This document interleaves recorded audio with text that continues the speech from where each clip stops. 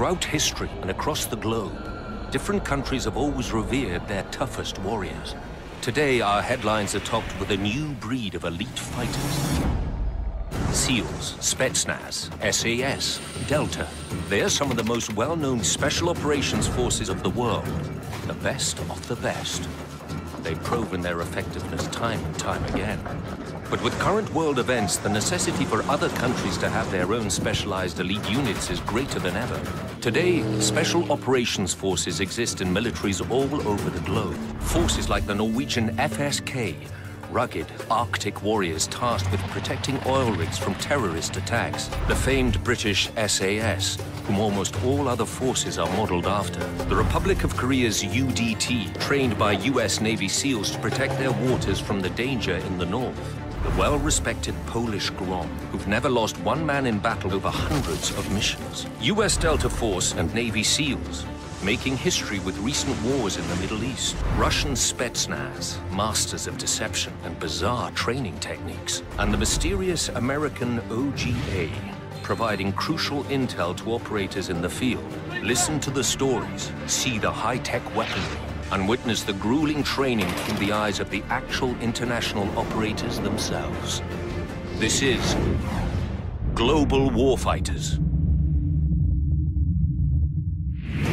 High-level targets, hostage rescue, counter-terrorism. There are certain types of operations that often fall outside the scope of conventional military forces. A Tier 1 operator is someone who is talented, who's focused, who is operationally mature, who's tactically patient. And when you put that person in a group of like-minded operators, they become a very effective fighting force and one hell of a deterrent for the bad guys of the world. Special forces play very, very important role in a whole political process in the world now. We need special forces operations today because they're cost-effective.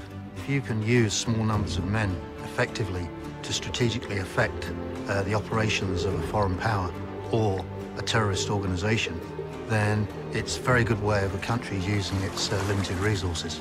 You truly have the best of the best. And what that allows a country to do is to have a so-called scalpel. You know, where your conventional forces serve more as a sledgehammer, you can go in and probe and basically set the stage for a conventional force to come in and change a war.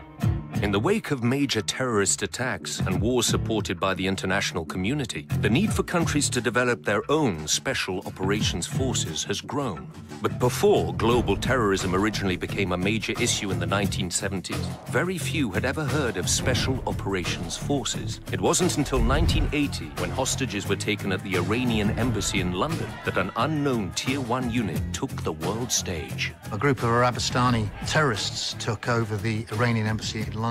They took 24 hostages. On the 6th day, the charge d'affaires, a man called Lavazani, was murdered by one of the terrorists, at which point control was handed over to the military. We approached the building silently. It didn't go quite as we'd hoped, and the assault approach phase was compromised. We were given a go, go, go early, and we attacked from 6 separate entry points. Me and my partner went in through the back door. There was gas, there was explosions, there was gunfire coming from upstairs, and hostages were coming down the stairs. Somebody shouted, "He's a terrorist," and looked up to see one of the terrorists coming down the stairs.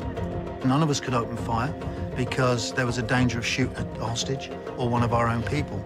As he came clear at the bottom of the stairs, it was clear that he had a hand grenade in his hand. 3 of us shot him at the same time, and he collapsed in a ball.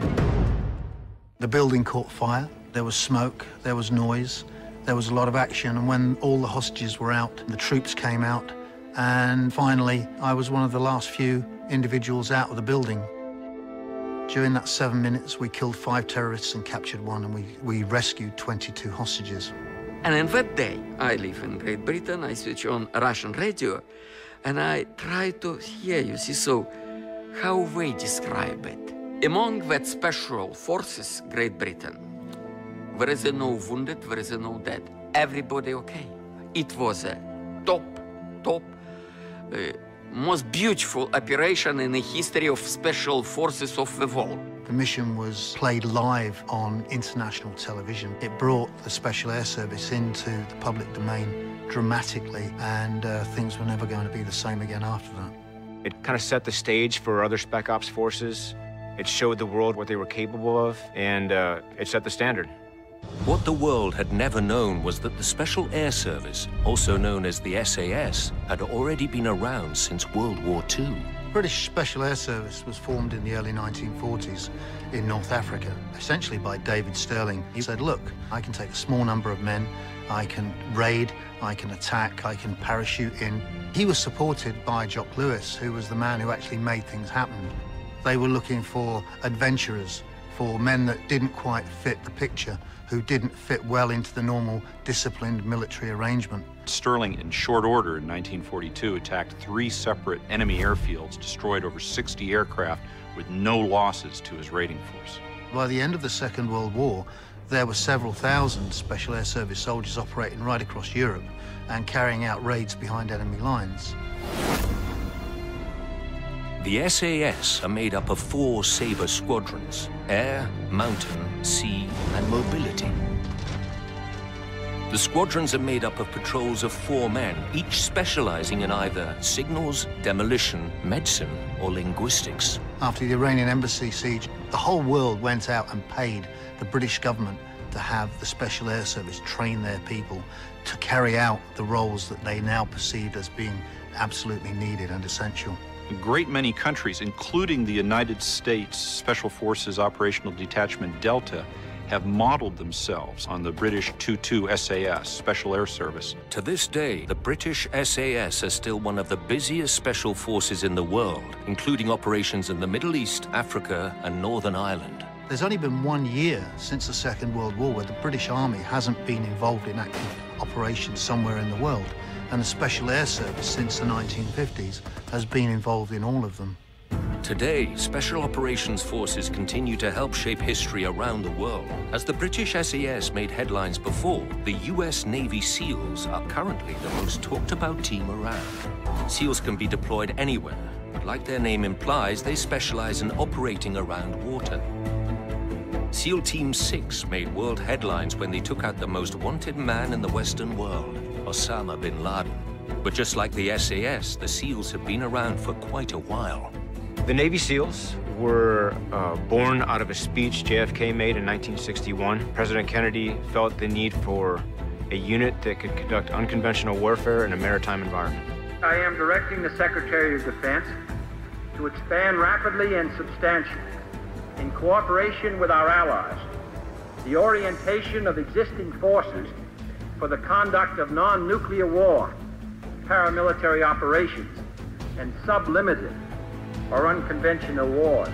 The U.S. Navy SEALs' first success was in the Vietnam War as an unconventional warfare unit that wreaked havoc on the Viet Cong. They were known as the men with green faces because of the camouflage paint they used. What makes the United States Navy SEALs unique is how cold, dark, deep, salt water sorts men out. And this is what makes their selection process so rigorous, so demanding, and produces so few graduates.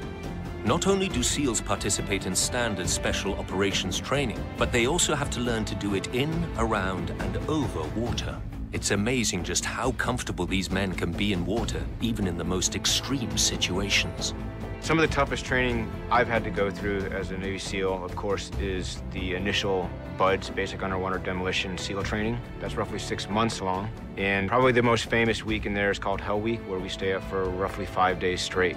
The SEALs' affinity to water raised a few eyebrows when they were deployed to a war in the desert. When SEALs first showed up at the beginning of the war in Afghanistan, we brought our high-speed assault craft, these boats. And some of the other forces looked at us like, why do you have boats in Afghanistan? Of course, we did have a reason. You know, we were counting on some follow-on missions maybe in the Horn of Africa. But we were relatively unproven on land, at least on a world stage. And we have certainly changed that over the last 11 or 12 years.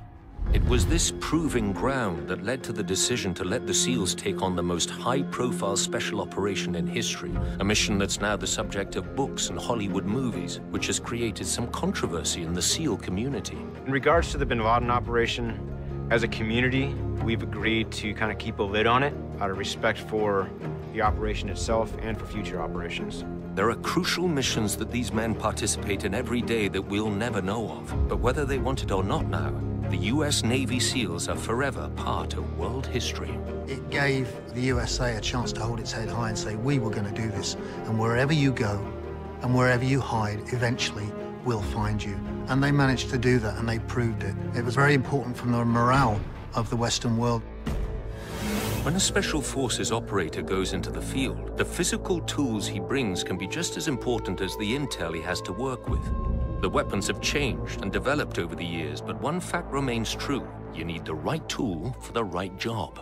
A large percentage of what Special Operations Forces do is counter-terrorism. Ideally, that means preventing acts of terrorism, but it also means stopping acts in progress. One of the most difficult missions for a Tier 1 unit to handle is a hostage rescue. When innocent people's lives are at stake, the training needed is ramped exponentially. In 2011, a ship and crew operated by South Korea was hijacked by pirates, and the Koreans showed the world just how hard they had been training. The Republic of Korea UDT, or Korean Navy SEALs, are heavily modeled after and often trained with their US SEAL brothers. With a constant threat looming at their border to the north, the UDT have good reason to always stay sharp. North Korean agents are a constant threat and have been known to use what are called midget submarines to infiltrate South Korean waters. The South Korean UDT are a unique bunch. They actually send guys through our pipeline, through our training, and take some of that knowledge back to their own units. An operation that indicates the capability of the Republic of Korea Navy SEALs is the Samho Jewelry operation in 2011. There's been a dramatic rescue on board a hijacked freighter in the Arabian Sea. The early morning raid had been carried out with a South Korean destroyer and a Lynx helicopter providing covering fire. The ship and her 21 crew members were taken out into international waters while it's believed the pirates waited for backup or their ransom to be met. South Korea had to act. An operation such as the one the UDT, or the South Korean UDT SEALs carried out, is very complex. It requires intel, it requires assumed risk, it requires execution on a nearly perfect level. Just before dawn on January 21st, the UDT saw their opportunity and made their move. Using small, fast boats, the Korean team hit the freighter like a typhoon. For the ROK Navy SEALs, to fight the pirates and rescue the hostages is like fighting through a 15-story building that's made of steel with steel doors laid on its side. They would be fighting from compartment to compartment, having to work their way, cut their way, blast their way through the doors as the pirates tried to hold off their attackers. If you can imagine taking down a target in which you've never been before, you don't know where the bad guys are, and you're clearing this systematically, leaning on the training that you've done in the past and relying on your teammates to watch your back, it's a very complex operation, and there's a great deal of risk involved. The 5-hour siege ended with the killing of 8 pirates, capturing of 5 more, and the freeing of all 21 crew members. 3 UDT operators were injured in the op, but in the end, they all survived. The Korean UDT SEALs are a highly seasoned, effective unit. They've proven time and time again to be effective at deterring and handling some of these relatively volatile situations that pop up. Whether it's hostage rescue or taking out a high-priority target, the best way to successfully carry out a mission is by any means necessary. Essentially, through unconventional warfare, you're trying not to have a fair fight. You're trying to stack all the odds in your favor. Delta Force is also a component of JSOC, the Joint Special Operations Command. Where the US SEALs represent the Navy, Delta's primary function is counter-terrorism and direct action missions such as hostage rescues. A typical hostage rescue operation that Delta participated in during the Iraq War occurred in 2004 in Ramadi. 5 contractors, foreigners, had been captured by the insurgent forces, who executed one of them. But exactly where they were kept and who was keeping them and how many people were guarding them was initially unknown. Most Tier 1 groups are heavily trained for hostage rescue. It's all about knowing your specific job, trusting your team, and practice. Lots and lots of practice. With excellent intel provided by Polish forces, the hostages' location was pinpointed to a remote house, and Delta sent out on their daring mission. Once the hostages' location was fixed, Delta, with support of its organic aviation unit, the 160th Special Operations Aviation Regiment, would have conducted a templated hostage rescue operation. Delta came in by Black Hawk, fast and furious. By flying low to the ground, the thundering blades of the copters wouldn't be heard until they were right on top of their target.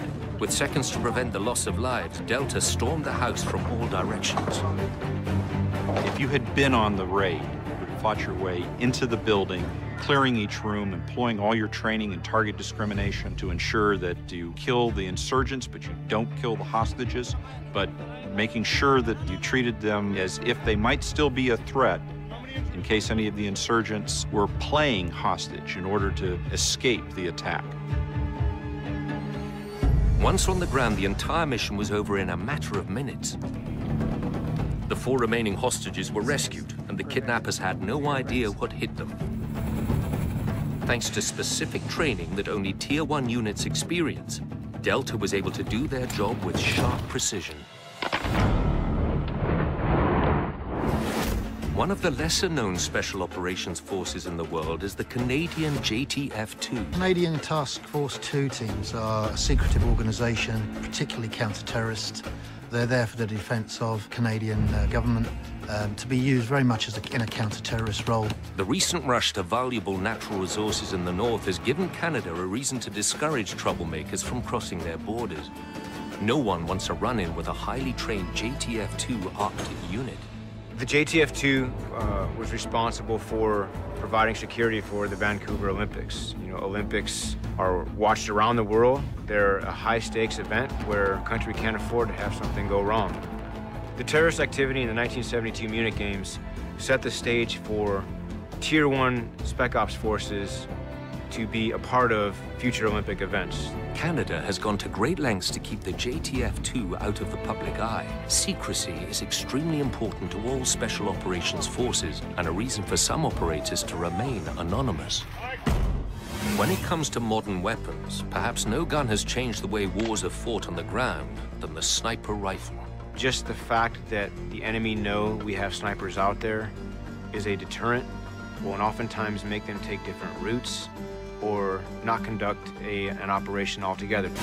The basic element that separates a special operator from a conventional soldier is the type of training. Special Operations Forces training is often long and brutal. Every country's training and selection process is different, but the one quality all operators seem to share is the innate will to handle severely extreme scenarios. When I got to SEAL training, I was a deer in the headlights, and I vividly remember the first day thinking to myself at the end of it, like, what the hell did I just get myself into? But you know, you adapt. If you want it enough, you can kind of overcome obstacles like that. Pass rates for Special Air Service selection are close to 10%. SAS training is very, very hard.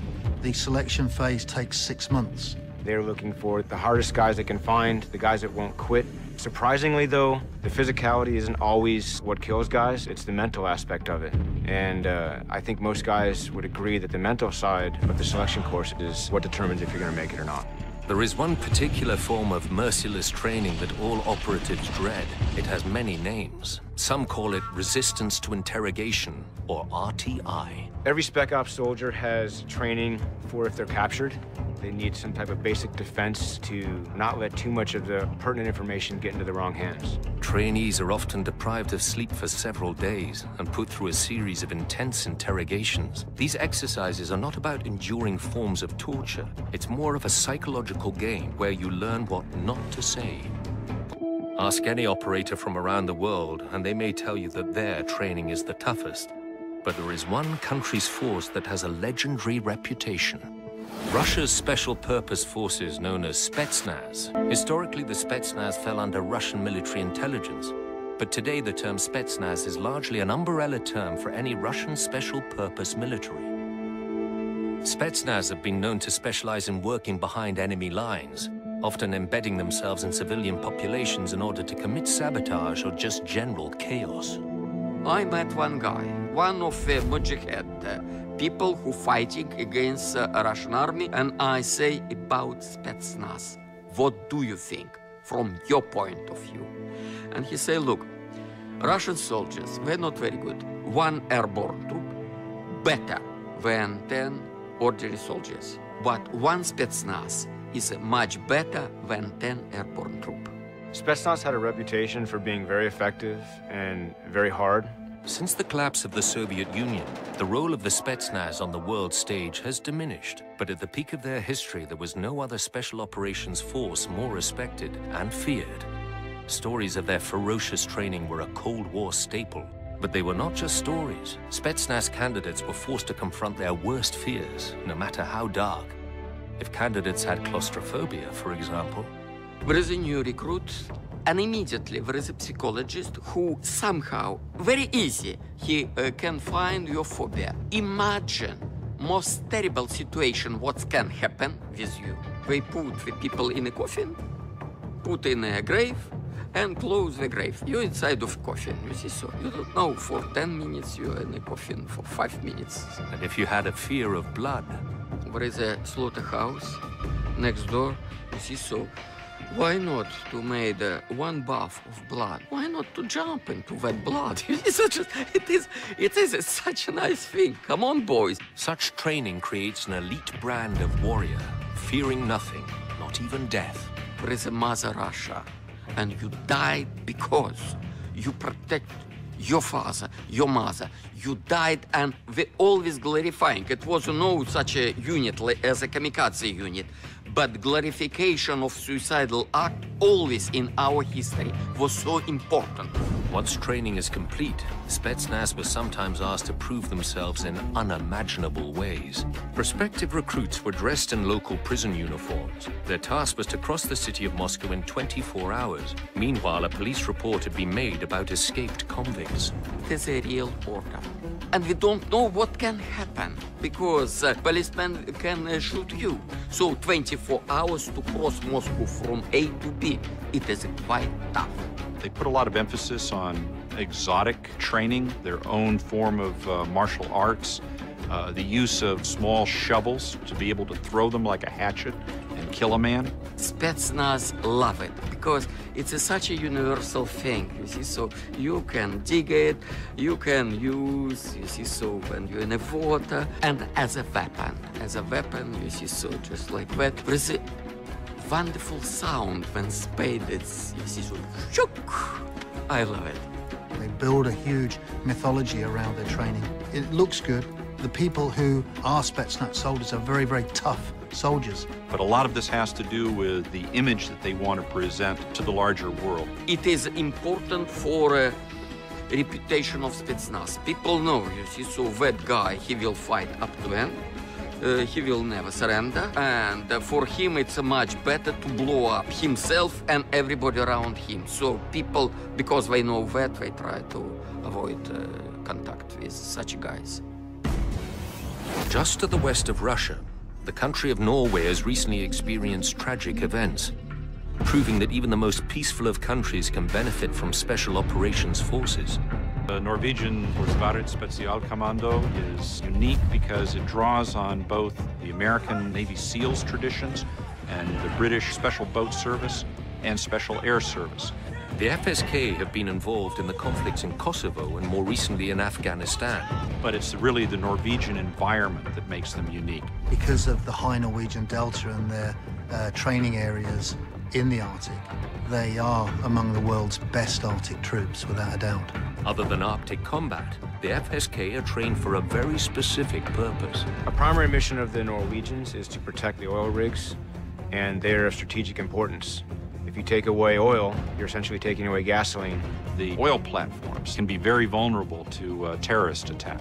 The training that the Norwegian Naval and Coastal Ranger Special Forces go through is an environment in the North Sea and the Arctic Sea, where if a man goes into the water unprotected, he will die in less than 3 minutes from hypothermia.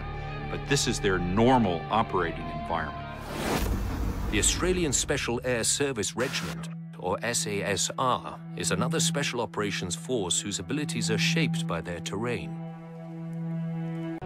They have a very hard training system, a very hard selection system. They were involved in Afghanistan to a limited degree in association with other special forces and in Iraq. Reconnaissance was their main role, going in, finding camps and bringing in the main infantry to actually attack the targets that they discovered and found. Their training in the harsh desert and gathering intel made them very popular with other countries fighting in the Middle East. As you will see, working with other nations is a large part of being a special operations force. While wars and terrorist attacks may single out certain countries, their effects go beyond borders, threatening entire cultures and economies. The need for different countries' militaries to work together is greater than ever. The recent wars in Iraq and Afghanistan were a chance for the coalitions involved to prove themselves and their special operations forces. The remarkably high levels of cooperation between special operation units in Iraq and Afghanistan have been achieved through the innate professionalism of these units and the understanding of the need for cooperation to fight the kind of enemies that we're up against. Dealing with so many cultures and languages, especially in a hostile environment, can be frustrating, but sometimes there are those who transcend those barriers. One team in particular is extremely popular among many of their fellow Tier 1 peers, the Polish GROM. The GROM are extremely active on the world stage. They never back down from a challenge and are famous for their determined spirit. For me, war and terrorism is like a disease, like a plague, and the GROM is a medicine curing them. The Tier 1 Polish counter-terrorist unit, GROM, comes from a Polish word, GROM meaning thunderbolt, but the acronym is Operational Mobile Reaction Group. The GROM was created in 1990, and since then, I think it has become an honorable force in the Polish military system. Polish GROM has a very wide range of experience now. They have participated in operations in support of United Nations requirements, such as Haiti. In 1994, they helped operate against armed criminal elements in the country, and again with high regard. In over 2 decades, the GROM claim to have never lost one of their own during an operation. Yes, this is true. The GROM have never lost any of the soldiers during the war. Unfortunately, I have lost friends during a training accident back in Poland, but never during an operation. Not only are the GROM efficient, but they're also an inspiration to many others.